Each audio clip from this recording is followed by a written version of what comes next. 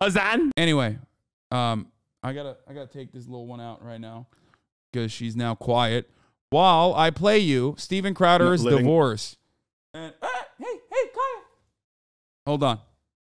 Oh, she laid down. Okay, good. With a proverbial boot on my neck for going on years now. Since He's a divorced dad. I've been living through what has increasingly been a horrendous divorce. Now, let me say on the outset, to be clear, there is no infidelity, any kind of physical abuse at all on either side.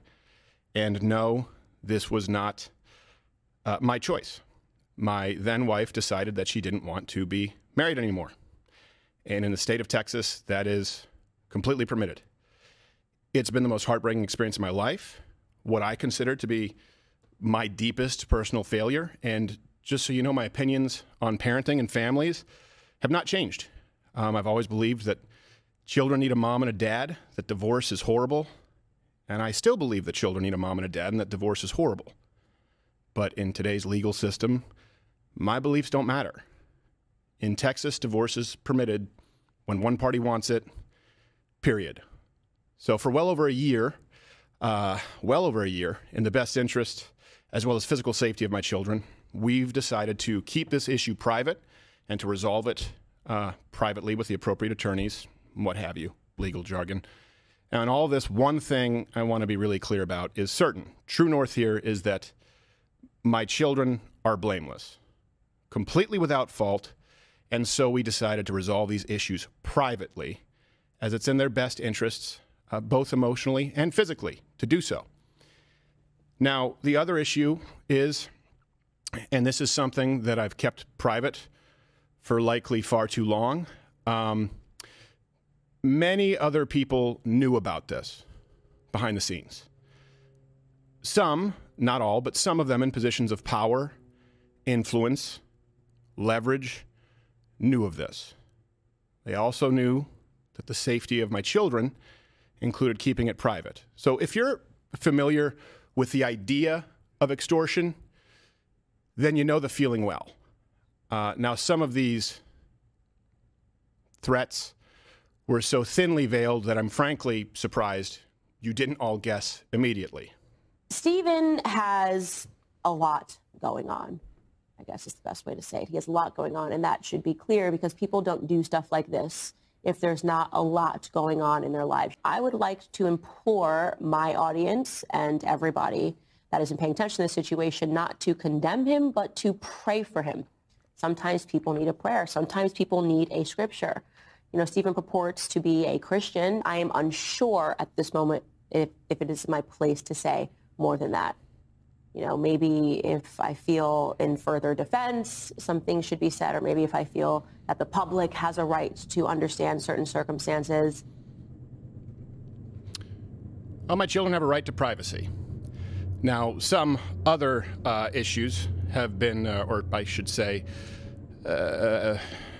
inferences have been more pernicious behind the scenes with demands and threats to use this information that they believe would be so publicly embarrassing to me and my wife at a difficult time that it could be used, knowingly putting my children in harm's way. So to those self-styled Christians, conservatives, and allies, well, not in my book.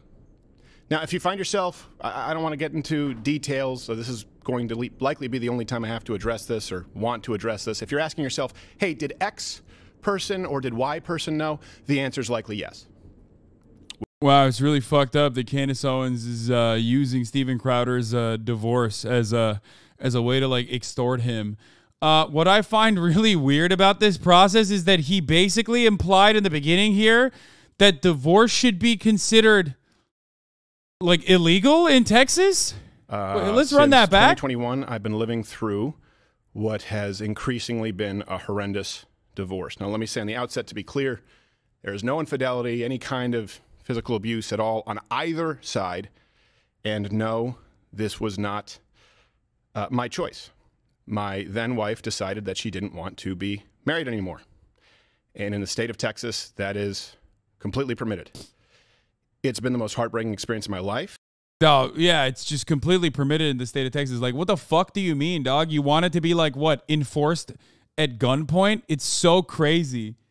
It's actually fucking insane that like he implies that, dude. Like, what the fuck? Oh no, math jokes, pentagon, hexagon, octagon. My wife is gone. Oh no. Oh no. I have to pee so bad. He expressed frustration that even if only she wanted the divorce, it can still go through. That's actually so fucking gross. Yeah, I mean, he just literally thinks like, oh, the old ball and chain, right? Am I right? As in like literally, I want a ball and chain. Like, why can't I fucking ball and chain my goddamn wife?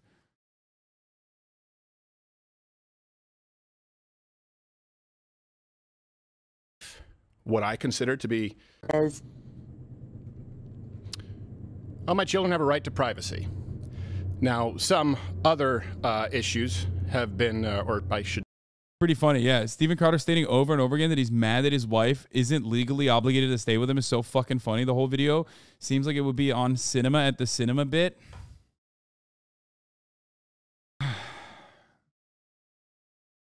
Sam Cedars. I want to say, just for the record, I had nothing to do with this. Oh, I've Jesus. never met the former Mrs. Crowder. Yeah. That it wasn't like, I don't know if she saw what happened when Stephen came on there. Maybe, I would imagine, it's not inconceivable to me that somebody could see their husband run in that way and feel like, you know, this is a sort of a force majeure. The type of, you ever see that movie? No. Force majeure, where you see like an essential weakness in your person, or a flaw, and you can't get past it. She got the ick. I just want to say that was never my intention. I know people say like, oh, you sent Steven Crowder into the hospital, and that may be true. It might, you'll take credit for that. It may have caved. I may have caved his chest. It wasn't my intention. Wasn't my intention.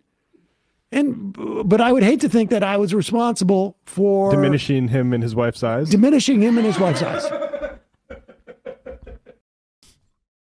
Here is Sam Cedar lying about not being at fault for ruining the marriage of our favorite conservative. Some of our faves have been hurt. Divorce can be a difficult time for many, Hasan. That's funny. Okay. Except in this instance, like, this is a real divorce. You know what I mean? This is like married with children type shit. Oh my God. She's going fucking crazy mode. Oh no. Sam is, of course, making a joke about how he destroyed Steven Crowder by simply appearing on the H3H3 broadcast. Glad Crowder clarified several times that the divorce wasn't his kid's fault. Everyone watching was thinking, I bet this is Steven Crowder's kid's fault. Unfortunately, the law doesn't let me force my wife to stay with me. Freak of nature shit. Not even, because that's what he believes. My wife and allies, well, not in my book. Now, if you find yourself, I don't want to get into details, so this is going to likely be the only time I have to address this or want to address this. If you're asking yourself, hey, did X person or did Y person know? The answer is likely yes, which will be made alarmingly clear as this process of discovery continues. And it also, by the way, makes me that much more appreciative of those who did know about this and, in understanding the best interests of my family, my children, kept their word and used discretion. I can't thank you enough. Sincerely, I appreciate it. Won't forget it. It's pretty simple. I loved a woman so much that I married her. A woman who, despite all of this, I still love as the mother of my children. And she wanted something else for her life. That's not my choice. She simply wanted out. Yeah, I wonder. Yeah, I mean, she probably fucking did not like being married, being forced into like a legally binding contract with a dude who has like a lot of confusion about his own sexuality. I would love to hear from her. Says that that's how it works. Now, of course, look, I get it. There are multiple sides to every story, but one thing that is undeniable in this case is that it's no one's fault but my own, in that I picked wrong, and that's certainly not the fault of my children. And I will say that what's in the best interest of my children is not internet drama, speculation, Certainly not blatant or veiled shakedowns or dragging their father or mother. Bro, the way he's talking about this fucking marriage is so funny. Like, he said he picked wrong. Like, marriage is supposed to be about picking a person with, like, who will stay with you regardless of how fucking awful you are. Like, okay, how about you, like, I don't know, change whatever fucking behaviors that you exhibited that made it so that, like, your wife didn't want to fucking stay with you even though you had kids. And I can't be clear on that enough. Or their mother through the mud. And to anyone who tries it, I'm no longer going to pacify, capitulate, or sidestep because I love them a whole lot more than I love you. Hold on. She just dropped the Boeing fucking... Dude, what the fuck?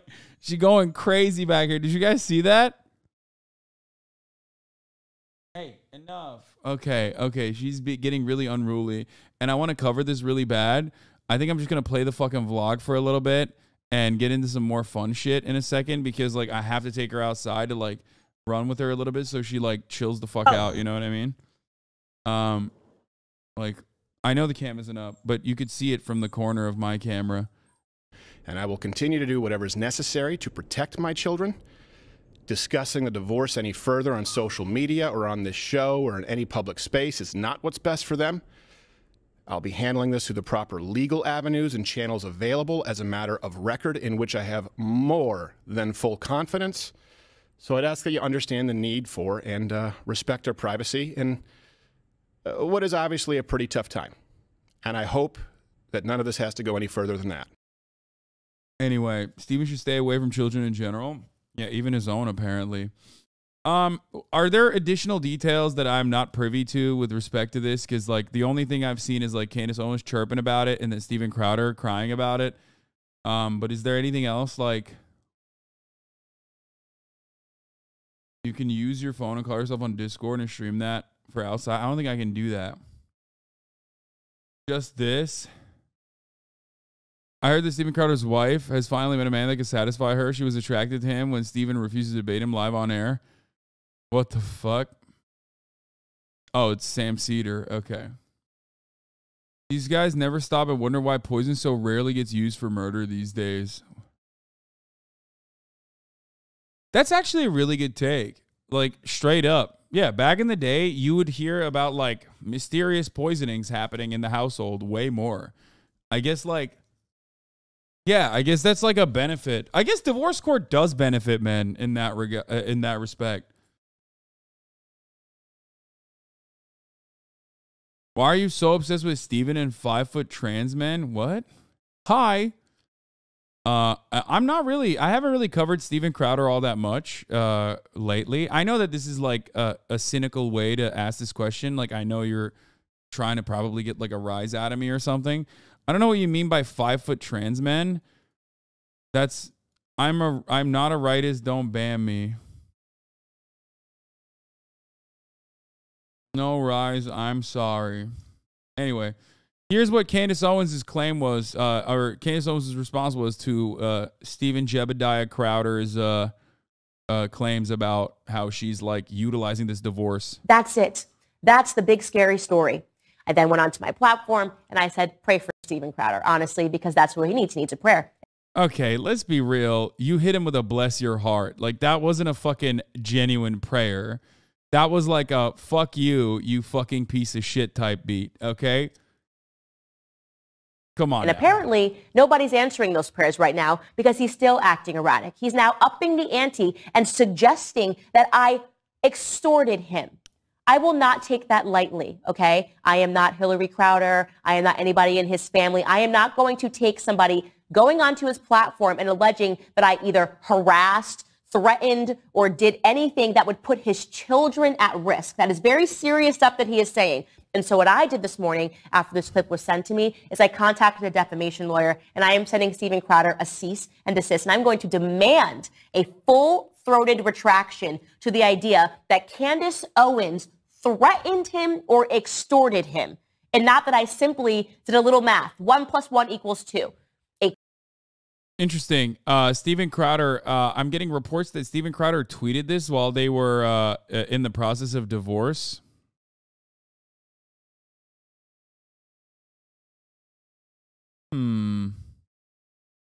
Very interesting that he tweeted this at during the divorce proceedings.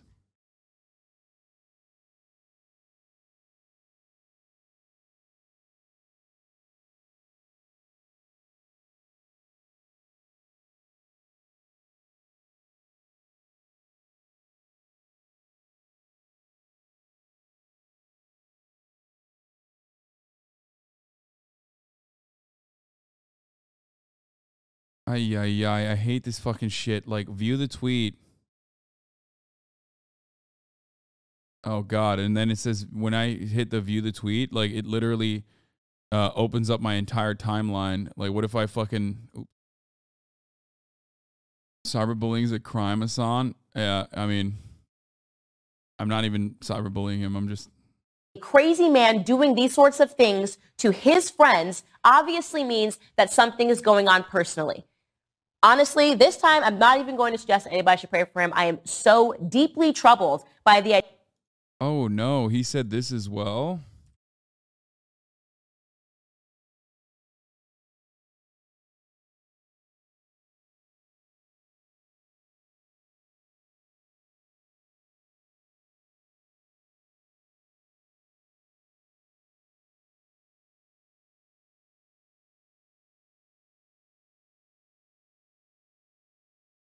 This is how right wingers fight. Meanwhile, leftists say shit like you have abandoned the cause of the people and we'll be the first up on the wall when our time comes. Yeah, because leftists are fucking weirdo LARPers who fantasize about a future that never existed. Meanwhile, right wingers have all the power and don't even know what to do with it. No, Hasan, you got it wrong. It was BLM. Oh. My wife, unfortunately, is legally allowed to leave the mug club at any time. Oh my God, that's devastating. My wife is leaving me. Change her mind. Why are you following him? I follow a litany of right-wing freaks. It's very fun. They make a lot of content. They're more fun than the boring-ass liberals who I don't agree with either. At least they say like unhinged shit that I find to be rather funny. Liberals every now and then will come out of the gate swinging with like a funny thing, like Zenny Jardin or whatever. You know what I mean? Who will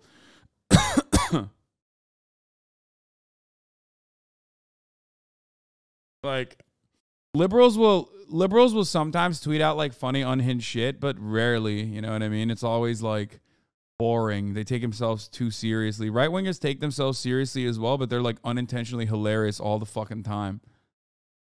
Yeah, Zenny Jardin with the famous "What set you from, homie?" Or wasn't it also Zenny Jardin who said like, fuck. She was the one who was like, I'm not going to watch Black Panther on opening week because that's for black people. Like she was, didn't she say something like that? Wasn't that Zenny Jardin too?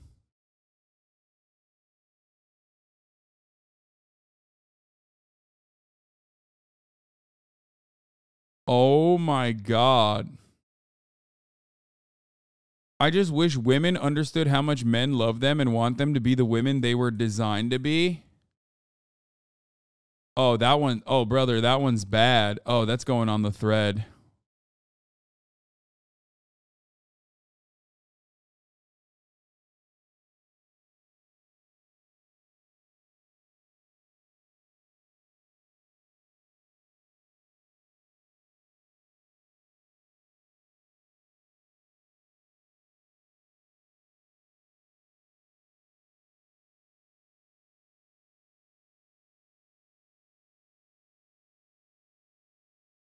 Teardrops on my guitar ass tweets. Yeah.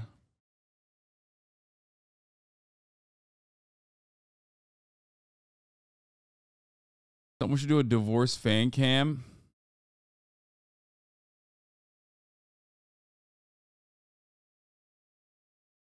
That meme hurts so much, and I'm not even him. Notice you've been coughing a lot more recently. Hope you're doing well. Yes, I said I'm sick. Stop bullying this nice gay Canadian man. Women are doing less work at home. They're unhappier. That's how I started that off. He said this during the divorces. Interesting that to tweet this out while you were going through divorce court. Women are less happy than ever recorded in modern history. Feminism isn't working. He has tweeted a lot about divorce, dog. He's tweeted a lot about feminism and divorce in general and like women's unhappiness. But I guess that kind of makes sense because like, I guess that kind of makes sense because like Steven Crowder is, you know, personally responsible for at least one woman that we know of being deeply unhappy.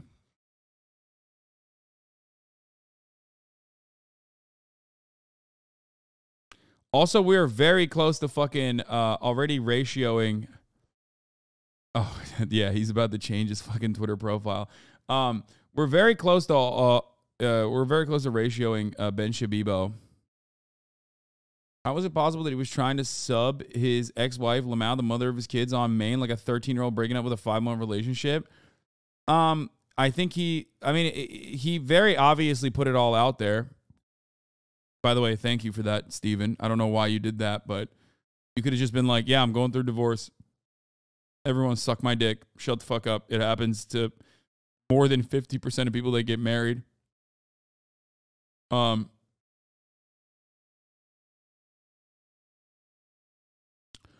Amazingly transparent about his divorced dad rage. If men have no say on abortion, women have no say on child support and alimony. Fair compromise? Look at all these fucking like Twitter Blue recipients, by the way. Oh my God. Every fucking top reply is like littered with some of the worst freaks. I swear to God. They're all like, yeah, this is true, Steven. They ain't gonna like that, cuz. Like, oh my fucking God. Shut up. Would explain why he covered the woke M&Ms like he lost a bet? Oh no. Look at this one. Oh no, dude. Steven Crowder was like basically masking his personal feelings about his like ongoing divorce while like cutting it like, you know, commentary. You know what I mean? Like he was just like literally just, this was like, Deborah, please watch this. Deborah, I hope you're fucking listening. You know what I mean?